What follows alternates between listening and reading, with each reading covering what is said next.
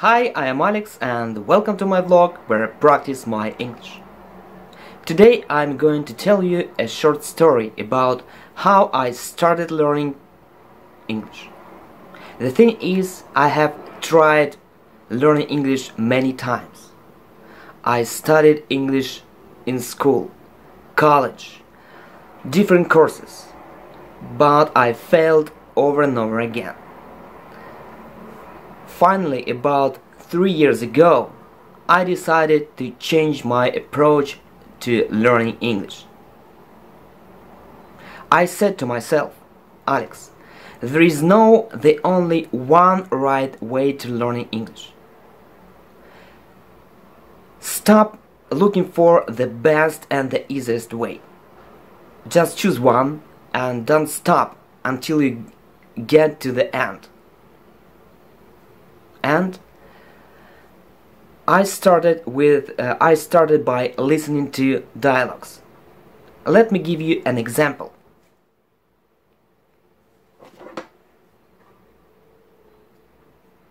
Oh, stop it! You know I'm ticklish. I know, sweetie pie. What is that? It's a new tattoo.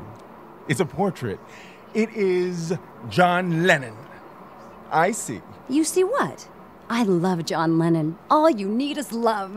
I know. Love, sweet love, and nothing else. You have food? I'm so hungry. I can eat a horse. Look in the fridge. Where? In the refrigerator? Where else? Okay, in the fridge. But you've got only beer and ketchup in there. Yes, I know, but all you need is love, right? I hate you. That's what it looked like. I listened to a dialogue a few days and tried to understand every word. My task was not to understand the meaning, but to divide the sentences into separate words. The method has a condition. You have to listen to a dialogue a few days before you read the text of the dialogue. After listening, I started repeat the dialogue aloud, checking myself with the printed text. I spent about 6 months on all dialogues. My next step was the grammar. I found a textbooks from my old English classes I have attended.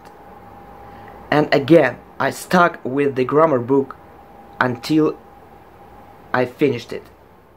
After that, I began looking for an language exchange partner on the internet, and I got lucky. I found a mentor. I used to think it's impossible only in books. My mentor's name is Gary and he's from Greece. He's an awesome guy and he helped me to start speak English. I really appreciate him.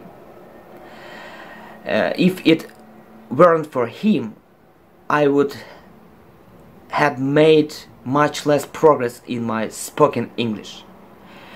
We talk to each other on Skype every weekend, almost a year. Thank you, Gary. Speaking of Gary, I should mention another great guy. His name Dmitry. He is Russian and lives in Cheboksary. He didn't teach me English, but he introduced me to Gary. Thank you, Dima. To recap, my approach is not the only way to start learning English, but I get a good lesson. Stick to the plan and you will be fine. And if somebody or something tells you to change your mind, just say to yourself, stick to the fucking plan! Come on! That's all for today. Thanks for watching. Maybe someday I'll share with you how I am learning English now. Take care. Bye.